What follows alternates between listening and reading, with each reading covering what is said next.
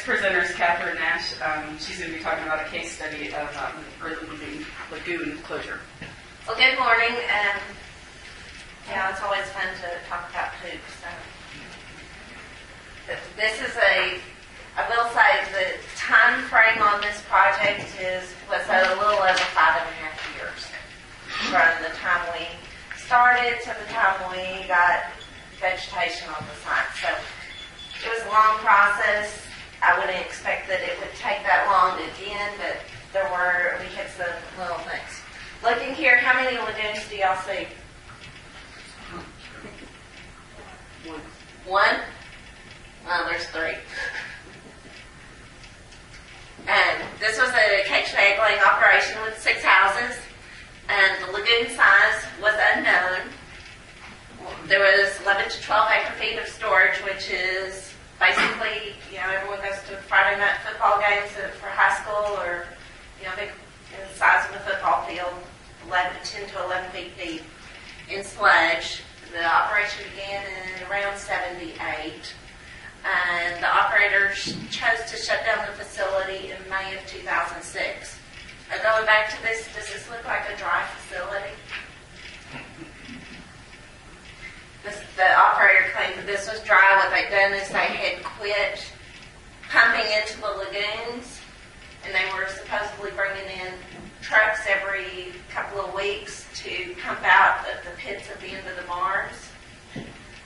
And it was basically watering, but it was running into little mini lagoons and then into this. So, this was a demonstration project, trying to figure out the cost for this type of project. There was some concerns about impaired watershed, which ironically the information that Kevin showed earlier in this watershed from avian sources was very, very teeny tiny as far as the poultry industry, which is very heavy in this area. And then, so also proper closure to mitigate water quality impacts. Okay, so now here we can kind of see the 3 lagoons. You've got the big one that was built for the original 4 houses. They came back in early 80s, added another 2 added here. At one point, the water came up from the creek and started to flow into the lagoons, not the other way around. So they built a berm and dug out here to kind of create another little mini lagoon. And for surveying the existing site, we tried numerous methods, but we finally went to using a total station,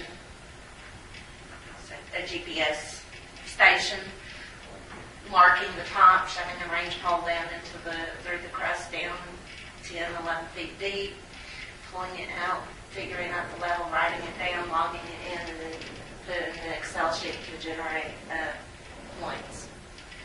We did soil sampling to determine the in-situ materials below the lagoon, trying to look for leakage and where we thought it might, if it had been leaking over the years, where that plume might have gone, so that we knew if we just cleaned up and removed the sludge, did we get everything, or were we going to have some other issues?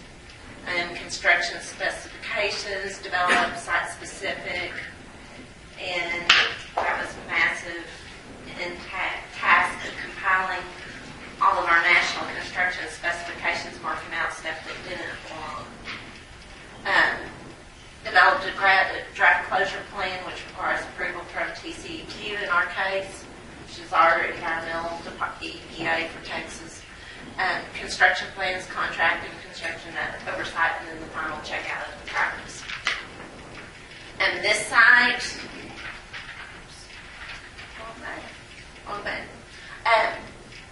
the lagoons are actually constructed at the very top of the hill. From an engineering design standpoint, so there was absolutely no outside runoff going into it. They used the material from the lagoons to construct the pads. It sloped the pads back into the lagoon, so it eliminated outside runoff. We had an excellent field engineer technician that worked with us on this project, and he managed to find the original contractor that built the facility in the 70s. Of course, the guys like I built, 200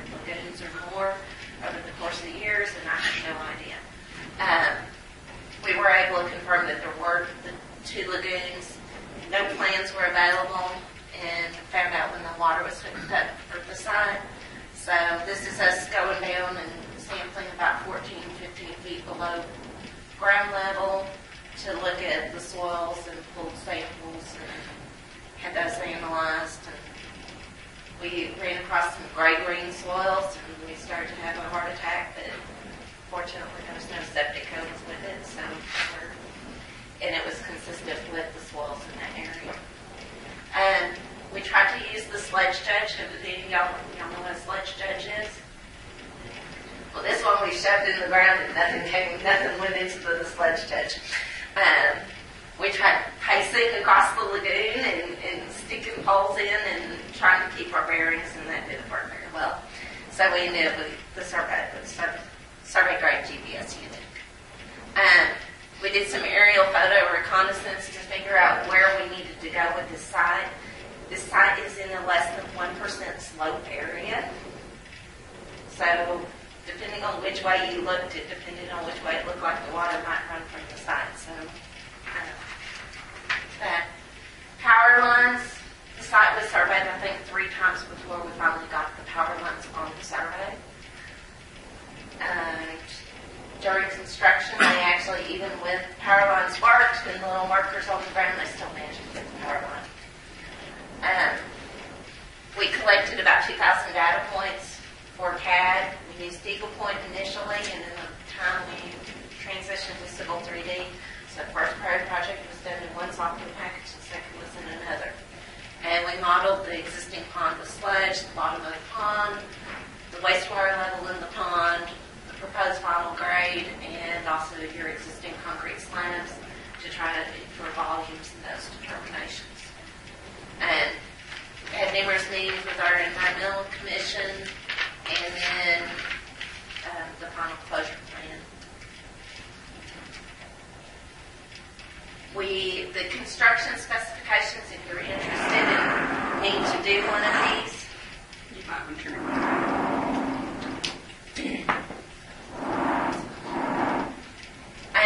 These are located, there's a draft set that are on the LPES website. From my previous presentation, I did a webinar about 2 years ago on this project, and it's got all of the details on this.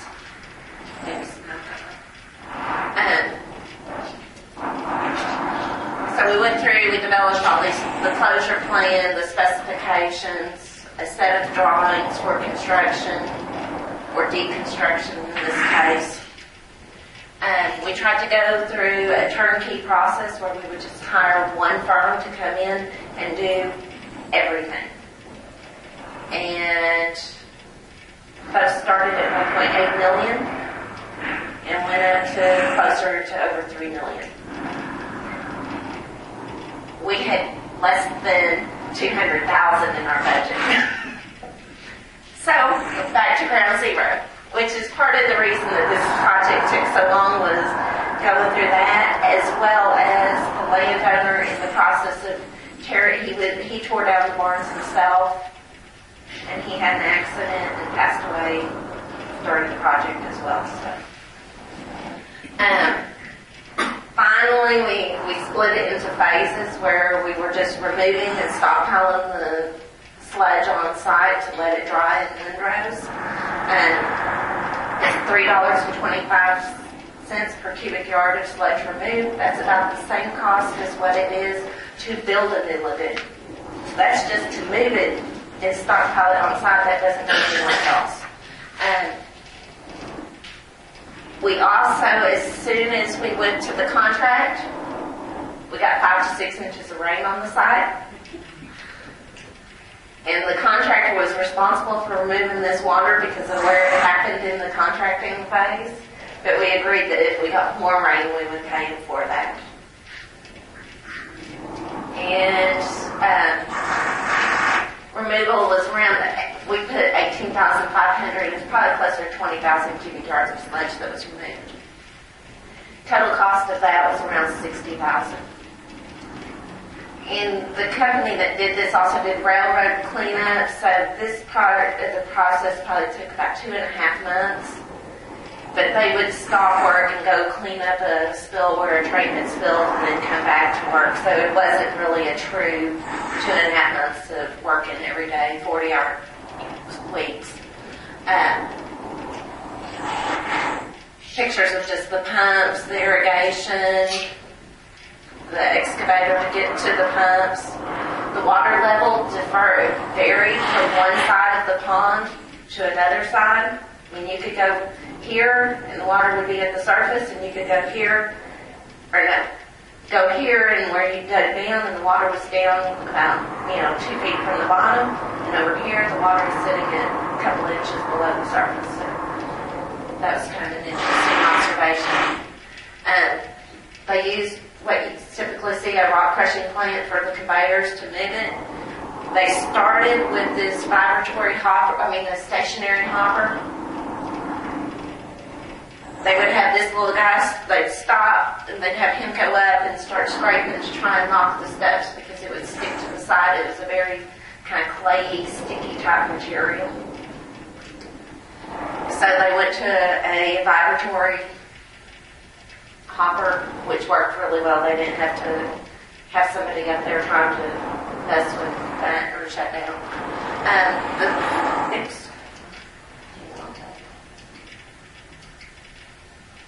The stockpile manure, when you went out and looked at it, looked just like a typical dirt. I took it to A&M and they said, oh, this doesn't have anything in it, it's just dirt. And so it was kind of interesting on that. The sludge hauling and land application. After the sludge was out there, probably about a year, we worked, or the local office worked about a year and a half to find somebody that was willing to take the sludge because nobody wanted sludge. They were quite accustomed to doing land application of litter, but sludge was something they hadn't dealt with. There was a contractor out of the Panhandle that came down, started. The landowner actually paid for the sludge to be hauled and put on his property. So that saved about $90,000. And then we went, I had to hands off to the person that was removing the sludge from the site. They left us a very, very clean site as far as they got everything. So it made the next phase of cleaning up everything and putting it together much easier. The slabs removed, then final grading, we awarded the contract in August 2011. It did not include vegetation and reseeding. We've been in a drought in this area, minus that 5 to 6 inch rainfall event.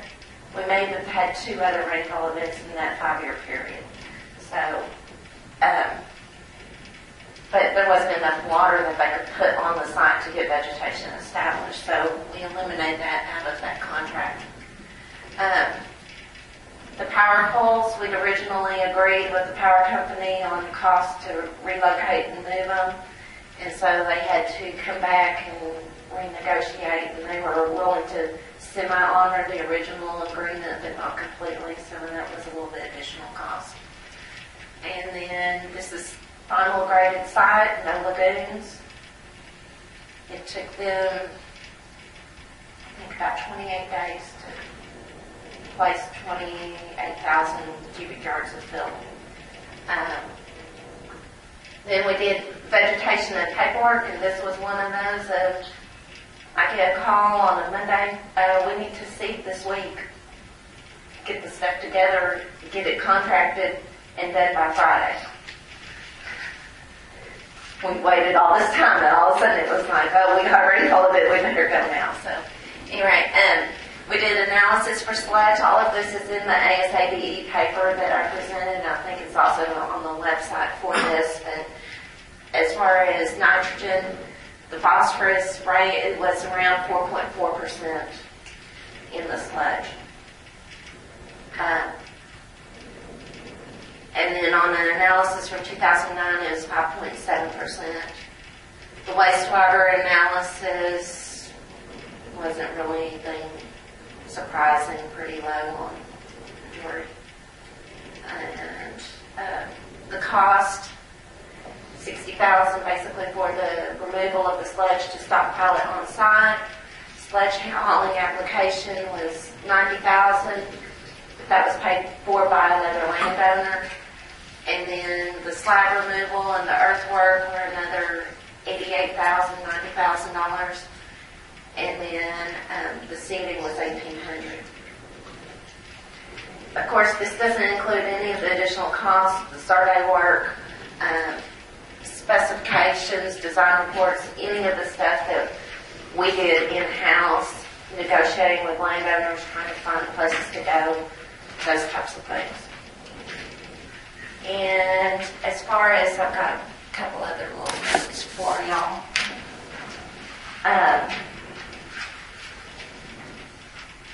We started this in February 2006. We finished it in October of 2011, so that was a pretty substantial time frame. Lessons learned, cost for application and hauling of the sludge can be reduced by having a contract in place. If you're going to try to do a turnkey, if you can find people that are willing to take the sludge beforehand, I think that would have greatly reduced our cost on going to a turnkey contract. Under formal contracting, we still had some worker safety issues, but I think those are greatly reduced when you go to a formal contract versus landowner just hiring somebody to come in and do that. We were able to address those because of the fact it was a formal contract and it had to meet federal rules and requirements for OSHA. Cost of this was around $250,000 if you included the offside. Cost of a new lagoon for the same size would be about $70,000. So, and then having some flexibility was that we were able to reduce our cost. The value of the phosphorus in the sludge was about $500,000 what we had out there. But trying to realize that it's a different challenge. And I think there's some future research needs or future opportunities for either pelletizing that as a fertilizer, if we can, a mobile type system to come in, pelletize, bag it, and then go to another site. There's lots of lagoons out there that need to be closed in the state. So, anyway, any questions? Or I really don't have any time left. So. Yeah, we've got just a couple minutes left for questions. What happened with the slabs?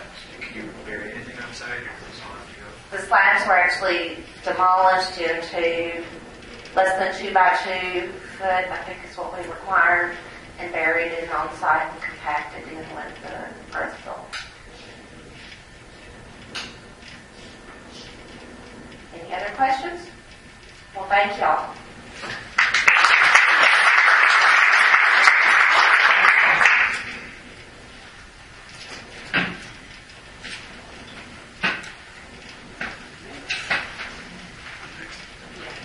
Turn this on, by the way, if you don't want. I texted Joe Harrison and he called and they quieted down a bit, so if it gets loud again, we'll crank it back up. Here's the pointer.